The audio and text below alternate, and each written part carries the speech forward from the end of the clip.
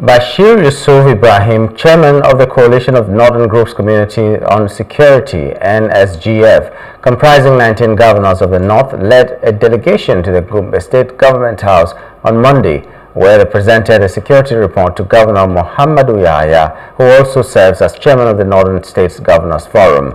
The report is a culmination of the committee's engagement with stakeholders between January 24 and 25, 2024.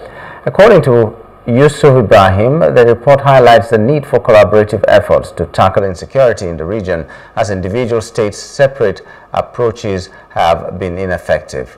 He disclosed that the committee presented 20 copies of the report, including an executive summary and cover letter for distribution to 19 NSGF governors and the secretariat.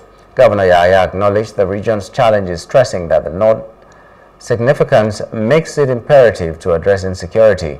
He commended the committee's efforts and assured them that their recommendations would be implemented. Unless there is a comprehensive approach among the states themselves, we'll find that there will be just a game of musical chairs whereby these criminals move from one state to another. Wherever there is pressure, they move away, and they go to states where there is less pressure. So we developed a strategy whereby we'll bring everybody together, agree on a common approach with a coordinating mechanism in the Office of the National Security Advisor.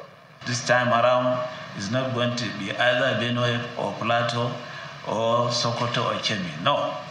Gombe, despite its peace and tranquility, will be in the forefront, because as a leader, I'll ensure that all my colleagues do the needful, trying to implement the recommendations of this report.